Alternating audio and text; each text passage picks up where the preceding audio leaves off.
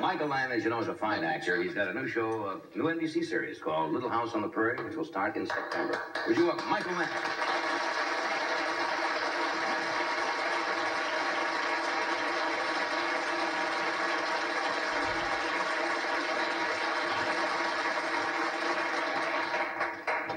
Hi.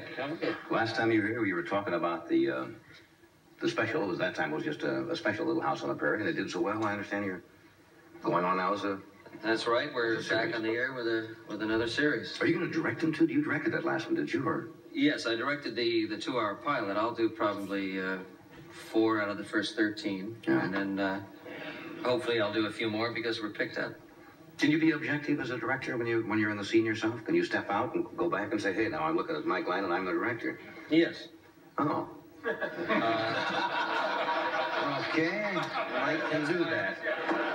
Not a baby, Mike. Takes care of that question. Let's just zap it right in there, Mike. A lot of actors can't. They say most actors they say make not good directors because they can't see the forest for the trees or the trees for the forest. It's one of those two. No, I think for an actor, once you left the mirror, you're okay. Let the honey sip from the drip, but don't let the bird die. Let the honey sip from the tree. You sound like David Carradine. Well, I don't know. You two people are talking, and Ed is standing there going, "That's true. That's definitely true." I sure loved you in Johnny Belinda. Oh, look at them sing things. Don't turn on me. I love you. We're two Jews on a hike. These are my people. Can you imagine if they played it legitimate? Have the men move it out.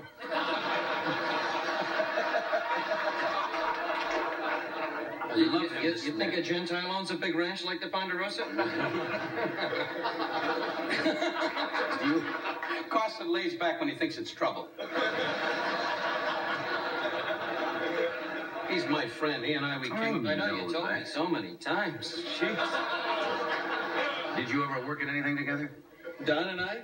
No, you and that set over there. No, we've been together on several occasions. Right, yeah. But I've never had anything to do. He's a very volatile human being. As an actor. Yes. But he went... No, not as an actor. He's a fine director. He really is. I'd love to. But he went to drama school. Did you know that? Who did? The television set over there.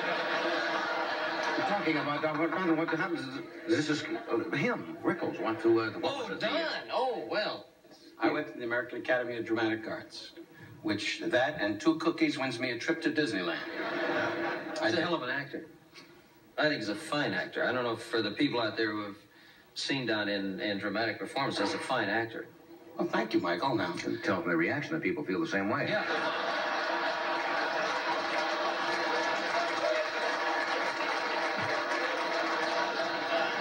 See, when I do speak, I got something to say. You had a big following. little coffee to relax John. You're awfully quiet tonight, I'll say that. Well, that's why no. Well, you're talking, this is your spot. I'm here with Ed trying to figure out... I was talking to John. Oh. Did you attend an acting school? Yes, I went to a dramatic school at Warner Brothers Studios. It was a free school. They didn't pay the actors. Right. And for a long time, they worked that way. And that school was dissolved at a certain point when, this is many years ago, like 20 years, when Jack Warner found out they had it. He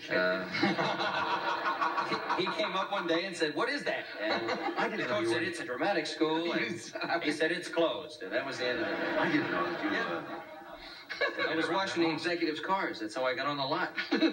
I drove the cars in, and I went to dramatic school there for about 4 months. It was a good school. But you didn't get... You had to pay for that, or what? No, they didn't pay me. I didn't pay them.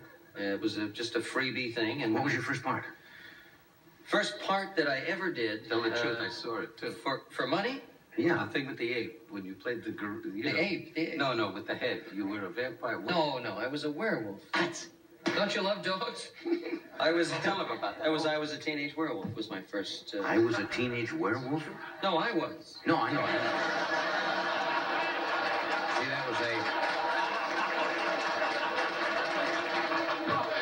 It's a 14 years on the ranch didn't hurt the old brain, I want to tell you.